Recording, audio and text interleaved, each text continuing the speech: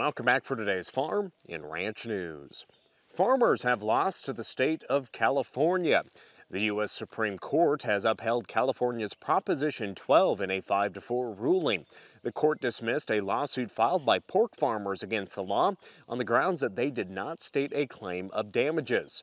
Proposition 12 makes it a criminal offense and civil violation to sell whole pork meat in California unless the pig it comes from is born to a sow that was housed within 24 square feet of space and in conditions that allow a sow to turn around without touching an enclosure.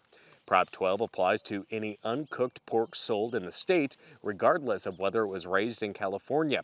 Back in March, we spoke to Terry Walter, then president of the National Pork Producers Council, about the case. It's not only about pork. Pork's the issue of the current case, but really it's about the Dormant Commerce Clause and ultimately how states interact or do business with each other. In our view, we just feel like the ability for the state of California to regulate industry outside its borders is beyond its jurisdiction.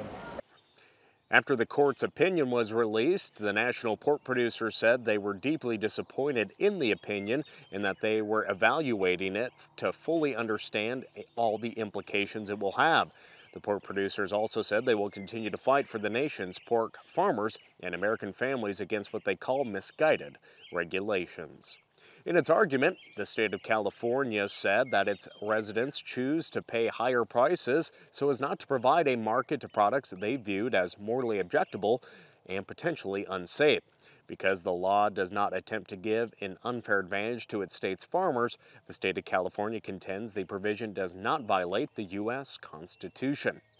A 2021 Rabobank report said the U.S. pork industry faces a daunting task to comply with the California law, stating that with less than 4% of the U.S. sow housing currently able to meet the new standard, Rabobank expects a shortfall in compliant pork to divide the U.S. market, leaving California with a severe pork deficit and high prices while generating a surplus in the rest of the U.S. market, according to that report.